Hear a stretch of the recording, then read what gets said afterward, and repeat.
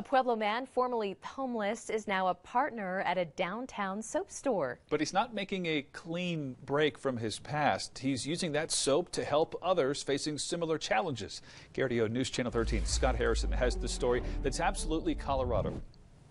Soap is a much bigger deal than it used to be, to the point where you can now find numerous stores that sell nothing but soap.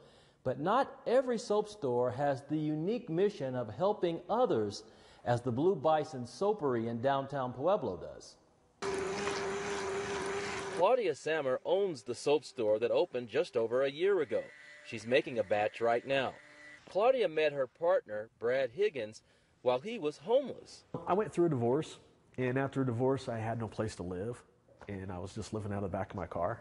With Claudia's help, Brad is no longer homeless, and he came up with a plan to give back to his community by distributing hundreds of soap bars each month to the homeless. It all starts with mixing the ingredients, allowing them to harden in a mold, and slicing the mold into individual bars, convenient for homeless people always on the move. These bars are much bigger, and we want them bigger at our house because we set them up on a shower to where they dry off and they don't get destroyed, but they don't have that luxury when they're on the street. At first, Brad occasionally left bars of soap outside the store where the homeless could grab them as they walked by. On average, I'll leave anywhere between 10 to 15 bars every other day out there. Okay, and they go pretty quickly? Oh yeah, they disappear within 45 minutes.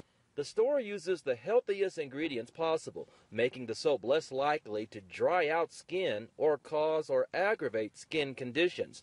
And Blue Bison has just agreed to donate 400 bars a month to a mobile shower setup for the homeless. You know, they got to go somewhere, and so we are just totally blessed that we are out here being able to give them that opportunity to come in, get a hot shower. You know, it's a 15-minute shower, but they get that at least twice a week. You know, it's priceless to them. And to pay for that free soap, Brad says he gives plasma several times a month. In Pueblo, Scott Harrison, KRDO News Channel 13.